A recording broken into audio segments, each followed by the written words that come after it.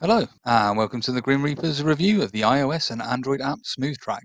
I'm Tanky, and whilst I mainly fly in VR, I was asked to give you wonderful viewers a rundown of this app. Full disclosure, I bought this app myself, and we get no kickbacks from this review. So now that's out of the way, let's crack on with this review. This app is a head tracking app, similar to what you would get with a DIY or Track IR device, but it runs off your iOS or Android device. I have an iPhone 8 Plus, and you need to make sure that you have a similar device that can use iOS 13 or newer to be able to run this. The app itself costs $9.99 or £9.99, depending on where you live, which makes it an attractive alternative to the more widely used options.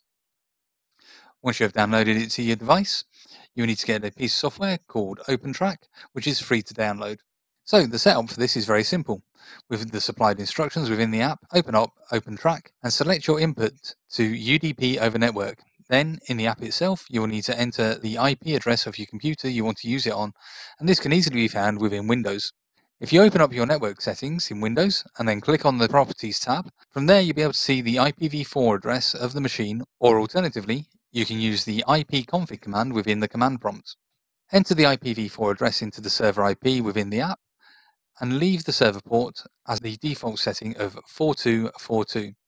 Also make sure that you have OpenTrack highlighted at the top of the menu.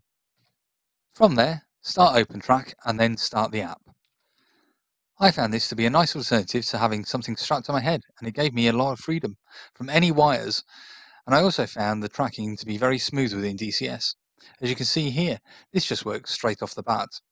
It follows my head movement, just as I would normally expect it to do within Track IR or the DIY head trackers.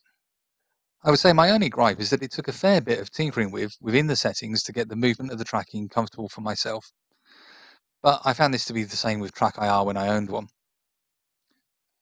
So, to round this all up, I think this is a great little alternative to any of the more expensive options out there. But let's face it, it is a fraction of the price of the DIY and Track IR head trackers, and it would be a fantastic setup for somebody just starting off on a budget.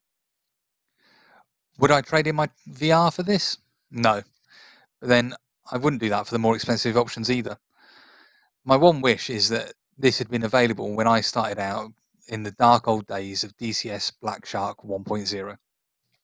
I've been Tanky for the Grim Reapers, and I hope to see you all in the skies very, very soon.